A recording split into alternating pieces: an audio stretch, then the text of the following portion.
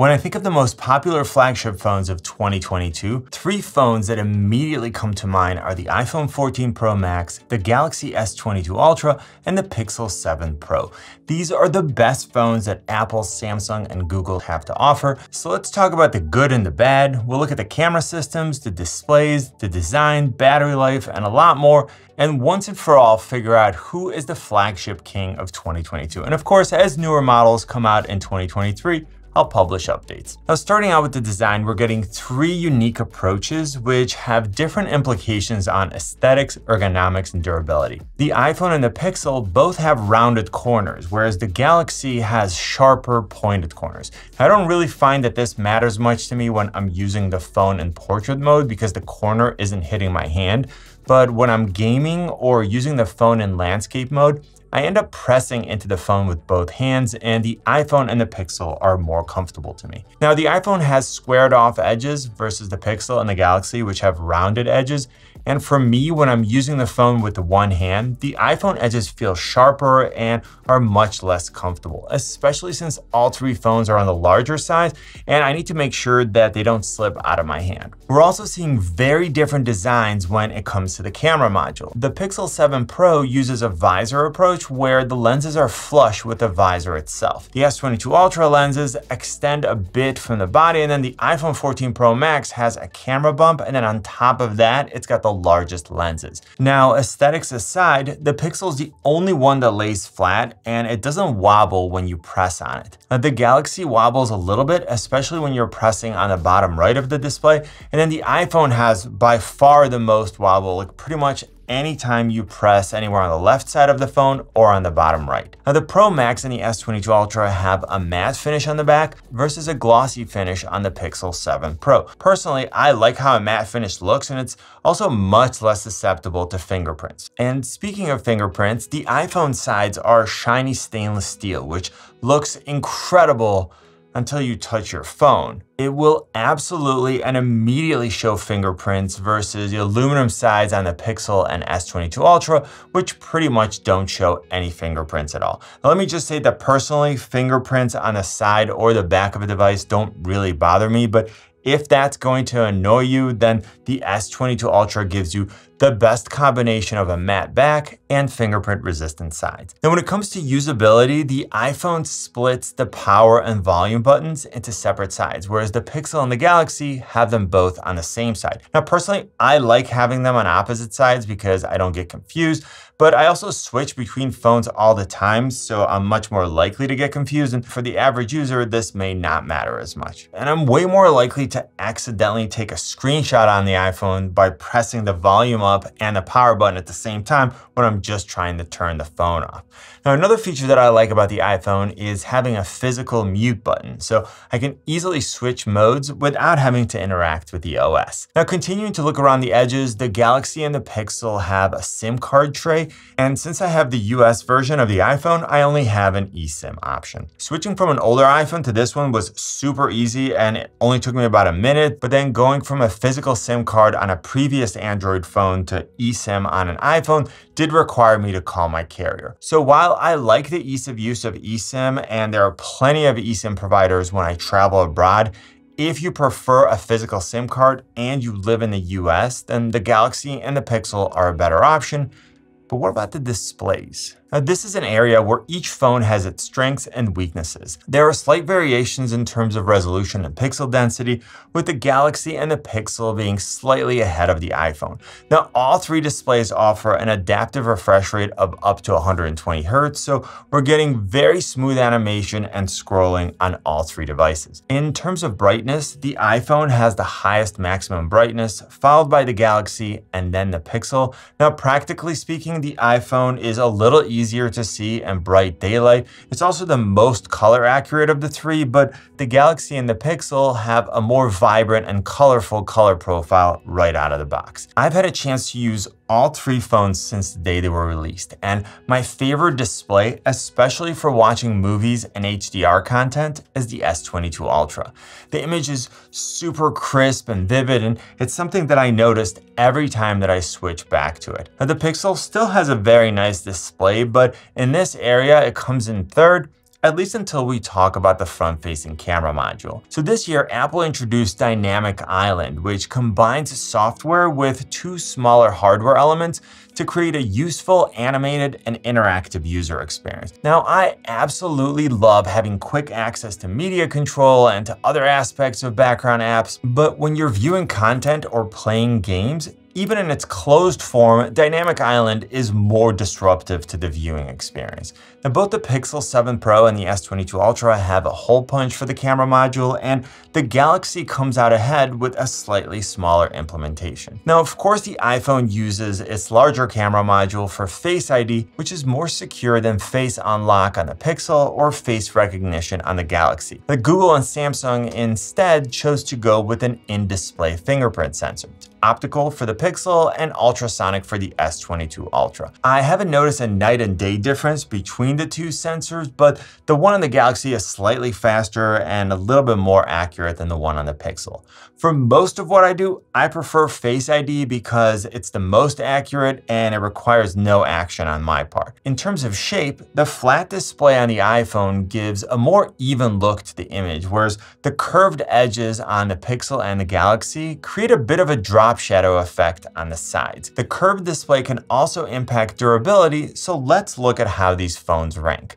Now, as far as the frame, the stainless steel on the iPhone should give it an edge over the aluminum frames on the Pixel and the Galaxy. The iPhone also has better water resistance, but it's a bit heavier. The curved edges on the Pixel and the Galaxy also mean that you're more likely to drop the phone and hit the glass instead of the frame. Now, in terms of the glass itself, the Pixel uses Gorilla Glass Victus, the Galaxy uses a stronger Gorilla Glass Victus Plus, and then the iPhone uses Ceramic Shield, which they claim is the strongest glass on any mobile phone. But the reality is that if you drop your phone face down on the sidewalk or even on the corner, it's going to crack unless you get super lucky.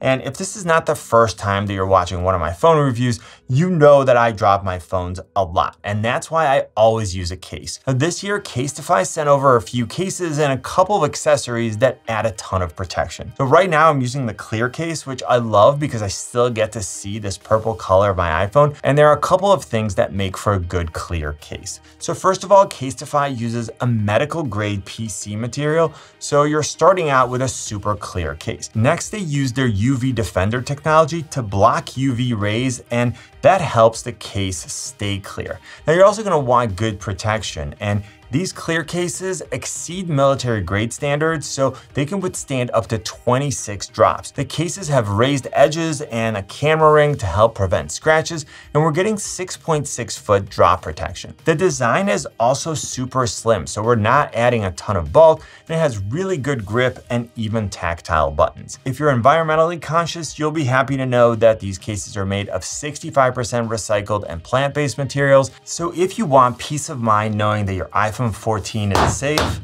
go to casetify.com/techgeartalk. You'll automatically get 15% off your purchase, and thank you to Casetify for sponsoring this portion of the video. Now, one other important feature is the always-on display, and we're getting two different approaches. Android phones have had this feature for years, but Apple put their own spin on it. So on the iPhone, we're essentially getting a dimmed down version of the lock screen with the time, the date, a variety of widgets, multimedia information, and with an iOS update, you can enable or disable notifications and the background image. Now, the Pixel and the Galaxy use a more minimalistic design, which some users prefer. There's also some feedback that the background image on the iPhone makes it appear as if you left your phone on. Another noticeable difference is brightness, where the iPhone always-on display is definitely the brightest, some say too bright, the Galaxy is in the middle, and then the Pixel is the dimmest. When we look at performance, it's important to separate benchmark tests from real-life use. So if we're only looking at benchmarks, then the iPhone's A16 Bionic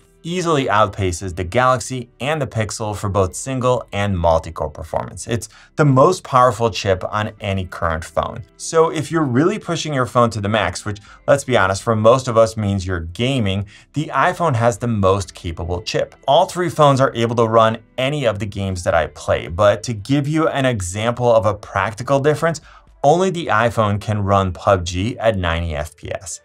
For the overwhelming majority of users, all three phones have more processing power than they need, but I'm still giving the edge to the iPhone because it has additional headroom in terms of performance, and it will continue to perform better for longer. When it comes to multitasking, we can see that processing power doesn't equal performance, and this is where the operating system comes in. And Android has better multitasking features which allow you to run two apps side by side or one on top of the other.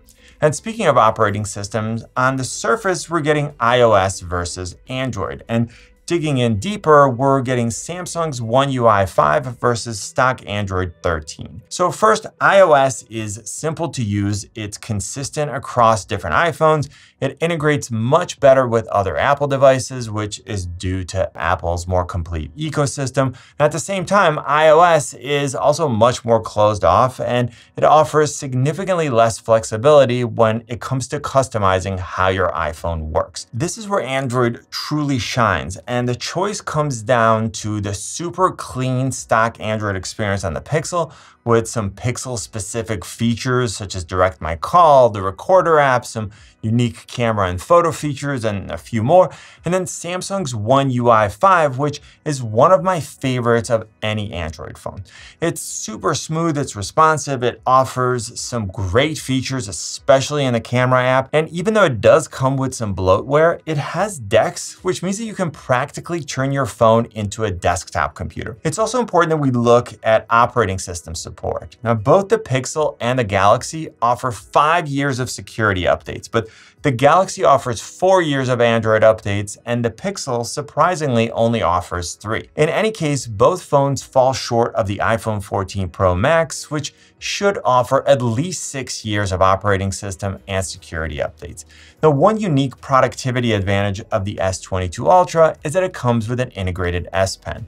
Now, just like DeX, it's not a feature that every user needs, but it's the only phone in this comparison that offers it, and it's a very valuable addition for many users. Now, another important consideration is battery life, where the Pixel and the Galaxy have a 5,000 mAh battery versus 4,323 on the iPhone 14 Pro Max. But this is an area where we see the iPhone with its super efficient A16 Bionic really excel. And I'm getting about 9.5 hours of battery life on the iPhone, 8 to 8.5 on the Pixel, and then about 7.5 to 8 hours on the S22 Ultra. Now, of course, these are the results of my tests, and your actual real world battery life will depend on how you use your phone. Now, when it comes to wired charging, the iPhone still uses a Lightning port versus USB-C on the Pixel and the Galaxy. And the S22 Ultra comes out ahead with 45 watts fast charging. All three phones can be charged wirelessly, but the Galaxy and the Pixel also offer reverse wireless charging, so you can use them to charge another device. And that brings us to the camera system. Now, I know that most of you are not camera nerds like me, so what I'm going to do is keep it simple while highlighting some important differences. First of all, we're at a point where you should expect flagship phones to take great pictures when there's plenty of light.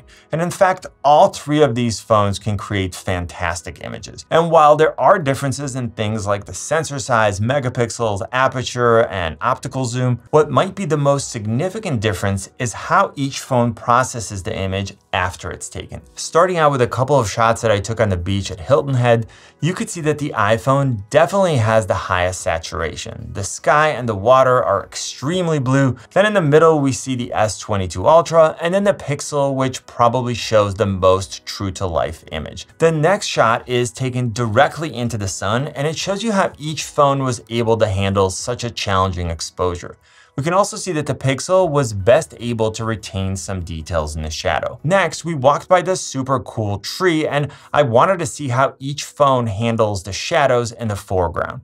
You could see that the iPhone has the most contrast, and the image also looks cooler. The Pixel brightened the tree and the ground a little bit more, and it also warmed up the image. It also seems to have a slight magenta shift to it. And finally, the Galaxy really did a lot to brighten the shadows. You could really see the amount of processing that went into it, and it almost looks like there's another light source in the front. The next photo shows more of the same. Again, the iPhone is more contrasty, while the Pixel and the Galaxy bring out more details in the shadows. And also take a look at how each phone blurs the background. The next shot I captured during a round of golf, and I'm happy to say that I didn't hit the shot into the water. And again, take a look at how each phone handles the sky, especially in terms of dynamic range and how the shadows are processed. In this particular shot, it looks like the S22 Ultra created the most saturated image. The next one is a night shot from Las Vegas when I went to CES. Take a look at how the sky is rendered, the color of the building, and how each camera handled the smaller details. Now let's take a look at some winter shots, and I want you to pay attention to how each phone handles white balance.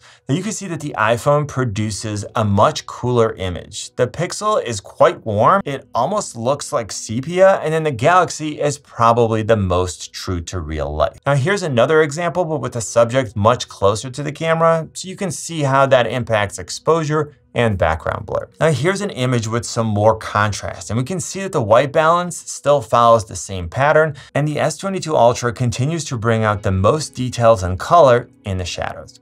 And finally, I wanted to do a quick video test in the snow. The iPhone is super sharp and again cool. The Pixel, once again, is warmer, and the Galaxy looks a little gray to me, maybe because it was trying not to overexpose the snow and maintain as much of the detail as possible. And if you want to see even more comparisons side by side, watch these two comparisons when you're done with this one. Now, as far as the camera apps themselves, the iPhone has the most basic app, but it's also the most reliable and responsive. The Galaxy has the most powerful features with Pro Camera, Pro Video, and Director's View, while at the same time, it has much better zoom capabilities with 3 and 10x optical zoom cameras.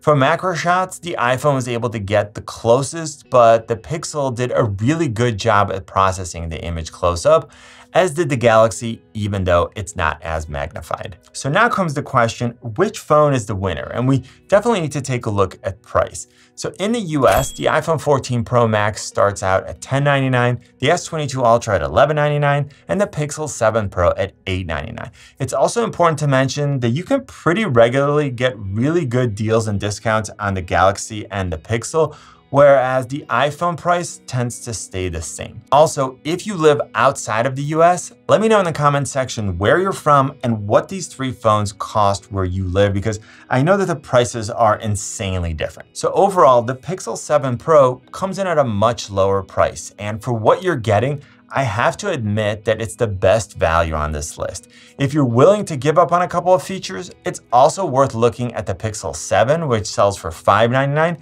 It might be the best value phone on the market.